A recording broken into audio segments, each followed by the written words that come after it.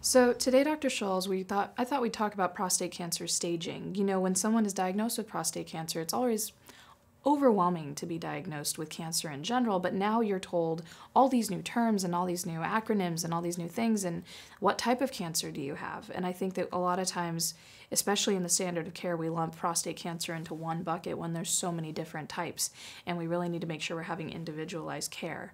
So when it comes to staging, maybe we could just do a breakdown quickly about what is stage 1, 2, 3, 4, and I know there are nuances within them, but let's just start with that. Well, there are many different staging systems, so that makes it even more complicated.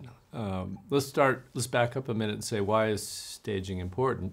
The issue of staging, of course, is to help align you with the right treatment. And prostate cancer treatment can have irreversible toxicity and side effects that can last the rest of your life. If you have a more minor type of prostate cancer that doesn't need such strong treatment, you certainly don't want to administer it because you could end up with side effects that you could have avoided. So that is why figuring out what type of prostate cancer it is, the so-called stage, is so important. Stage is a general term. You would think that, well, that just sort of, how big is the cancer and how far has it gone? That would be the stage of disease. That's sort of what stage means. But in the prostate cancer world, it doesn't just mean how big is the cancer and how far has it gone. It also means what is the chance for it to metastasize? And that is often based on the grade or the Gleason score. Staging in prostate cancer is, at least the useful ones that we incorporate for helping people decide what to do, are based both on how big the tumor is, how far it's gone, and the grade of the tumor as it would appear under the microscope, or sometimes how fast it's going based on how fast PSA is rising. So all these factors are incorporated into staging. I wrote a whole book on this. It's called The Key to Prostate Cancer. And the key is accurate staging, so that you have a clear understanding of what type of prostate cancer. So then once you have the right diagnosis, you can get guided to the right treatment. One thing that confuses a lot of people is that there are other staging systems other than the most commonly used low, intermediate, and high-risk prostate cancer for newly diagnosed, PSA relapsed, and advanced metastatic or hormone resistant. 5 general categories, which in the book we give colors to: sky, teal, azure, indigo, and royal. And so these are 5 big categories, and they are then sub-staged into low, basic, and high in each of those categories. You're looking at 15 different stages of prostate cancer in the spectrum of the disease in general. This so-called is based on something called the D'Amico staging system, which was developed more than 20 years ago. And I'd say it's the most widely adopted staging system. However, there are clinical stages. That's how big does the tumor feel when you do a digital rectal exam. There's pathologic staging. That's how much cancer is in the prostate and has it spread through the edge or into the seminal vesicle or in the lymph nodes. When you're asked about staging, which system are you talking about? I would contend that it's the D'Amico staging system that's far and away the most useful one.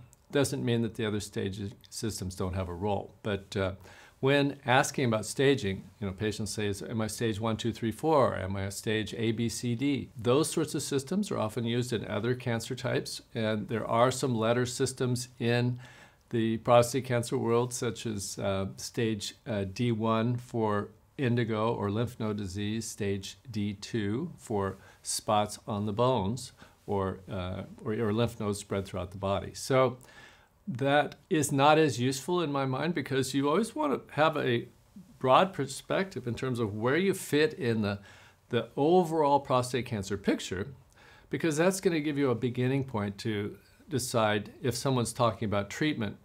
If you've got a very favorable stage, shouldn't they be talking about minimal or no treatment? And if you've got a more advanced stage, shouldn't they be talking about aggressive combination treatment? The answer is yes. It gives you, the patient, a perspective on what kind of treatment is forthcoming. And if you're in a situation with a doctor who maybe is not as up to date or has an agenda to do a certain type of treatment, it'll help protect you from making big mistakes. Before I get to my next question, I just wanted to remind you, we're a nonprofit, and if you would like to join our cause to get videos out to people all over the world, you can do so at pcri.org/donate. Now back to my conversation with Dr. Scholes about staging. Let's talk about the fact that the medical community, when someone gets diagnosed with prostate cancer, a lot of times they're being pushed into something really quickly. And we always encourage all the patients to do a lot of research. But do you feel that patients focus on quality of life at all when they're thinking about cancer treatments and all the patients that you've seen in your office?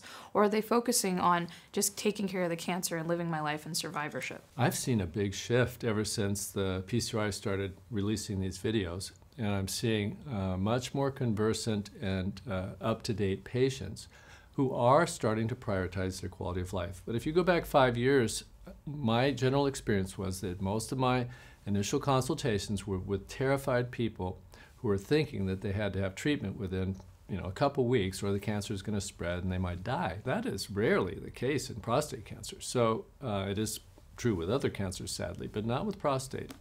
So I've seen a shift, but your point is well taken. That idea of balancing quality of life, in other words, using just enough treatment to get rid of the cancer with consistent good results, but not too much treatment that incurs urinary problems, sexual problems, and long-term side effects. This balancing act between get the job done right and don't cause unnecessary harm is part of the skill when we're talking about this big spectrum of different types of prostate cancer. Now, I appreciate that because when I read the comment section, they're talking about doctors have taken this Hippocratic oath, first do no harm. And I don't think in prostate cancer, I now see a shift, but I don't think in prostate cancer in general, that's the first thought. It's always cut it out, let's get it out, let's deal with it, all the fear, all the emotions, and then the limited communication you're getting with your medical team. And I don't think that people even understand when you're in a doctor's office and you're dealing with the medical team itself, you're also dealing with the insurance company behind it who's going to either approve or not approve it, the institutions and what they're trying to measure and what they're trying to get paid for. There's so much money involved, and I don't feel that even doctors are talking about the proper staging with patients in order to help them clarify where they're at so they do get the right treatment and they, only get what they really need or what the most optimal treatment would be in order to save their sex lives, incontinence, all these issues that they're having. So when it comes to staging, we have a quiz on the PCRI website where they can answer a couple questions and they can find out what type of stage they're in. But when you're having people walk into your office, is that the first question, the first setup you have with them is, do you know your prostate cancer stage? Do I need to explain this to you? Because I would imagine in Dr. Schulz's office, it would be the optimal conversation. Yes, many of the patients now we see already know their stage, and which is very gratifying, and that is the first step. That's why I named this book, which is essentially on staging, The Key to Prostate Cancer. So knowing where you fit in that spectrum is the first step. You have to know that stage. And our plan, since we haven't done staging videos for some time, is to go back maybe and by stage address these things more, especially since with PSMA PET scans, the methodology we're using for staging has changed a lot. The PSMA PET scans came out in early 2022. This book was published a year or two prior to that. So that's going to be necessary to go through it. But I think we should just briefly summarize what these stages are. In the book, they're assigned colors, but I'll just use the D'Amico low, intermediate, high risk system. So low risk prostate cancer is pure Gleason 3+3 and a PSA less than 10 generally. Teal or intermediate risk is Gleason 3+4 or 4+3, a grade 7. It's called a grade group 2 in the Epstein system. Again, these men could have a PSA up to 19 or 20, and none of these men are allowed to have any cancer, of course, outside the prostate, whether it's sky, low grade, low risk, or teal, intermediate risk. High risk is a grade of 8 or higher, PSA of 20 or more, and you don't have to have all of these, just one, spread into the seminal vesicles. Also, in our system, we call it azure. Stage D, or indigo, lymph nodes, or a rising PSA after surgery is another situation, or rising PSA after previous radiation. These are all in the indigo category. And then the royal category, people with either metastasis to the bone or who have been on hormone treatment in the past, and now their PSAs are starting to rise, so-called hormone resistance or castrate resistance. So those are the 5 general categories, and I think we're going to need to come back and address them individually in much more detail now that we have PET scans, which pretty much change all the categories. I'd say the SCI category has remained pretty intact. With PSMA PET scans, we don't usually do PSMA PET scans in the SCI category. These are the men that usually get active surveillance if they're treated properly. But as we advance up the stages, the PSMA PET scans definitely change staging, and they also change the way we think of treating, which is, as I said before, staging is what guides you to the right type of treatment. If the stage changes because of a PET scan, the treatment's going to change. So we have to update our methodologies for using staging to select treatment. When we get patients coming into the helpline, or we see the comment section, or just patients interacting with us, when somebody says, oh, I have stage 4 cancer, and they're told that from their doctor, a lot of times they think, okay, it's over, it's stage 4, this is it, and there's only a couple treatments available. When in reality, there are so many variations even within, what we would call royal. And so it's this big situation where patients are given a label and then it causes an emotional reaction instead of giving them clarity of what stage they have and what their options are, and then really what they can do and what the next steps are afterwards. We talk about treatment plans, side effect mitigation plans, but the planning of knowing that there are other treatments besides the current one maybe even your doctor's talking to you about really gives a lot of hope. And so I'm hoping through the staging system we're able to bring some hope and clarity to that. Stage 4 prostate cancer, if people have some spread to a bone or something like that, let's say they didn't check their PSAs and they come to the doctors and their PSA is 100 and they've got a scan that shows some spread to the bones. The vast majority of these individuals, 80, 90, 95%, will achieve a complete remission with modern treatment. Combination of hormones, usually radiation therapy to the metastatic sites, possibly 10 weeks of a mild chemotherapy medicine.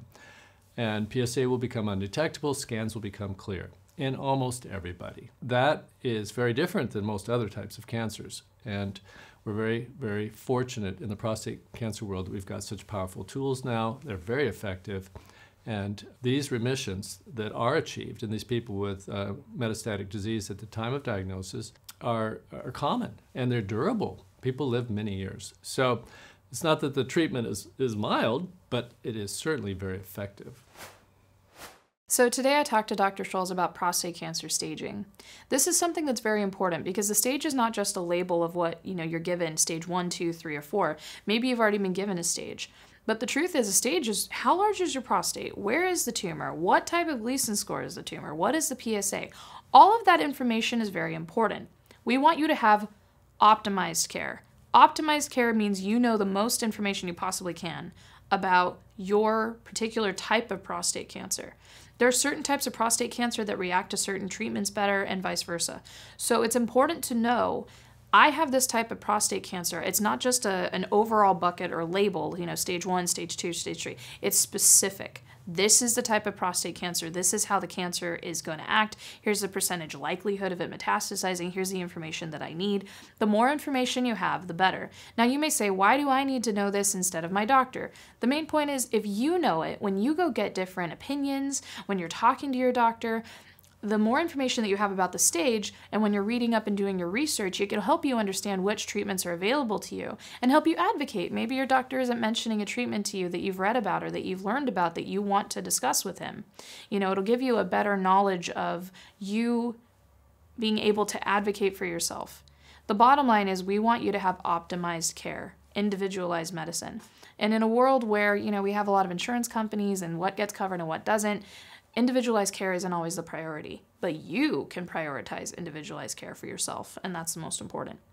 If you need help with your specific questions, you can contact our helpline at pcri.org/helpline. They can help answer your questions, and that way you could have better conversations with your medical team. And if you would like to subscribe to these videos, we come out with prostate cancer videos and men's health videos like this every week. It's an honor to be able to do it. Also, like the video if it was helpful for you. And if you have specific questions that you want me to ask Dr. Scholes, go ahead and leave them in the comments section below. We really appreciate that activity. It helps us to know what to create in the future. We appreciate that you trust us. Please remember you're not alone, and I hope you have a great week.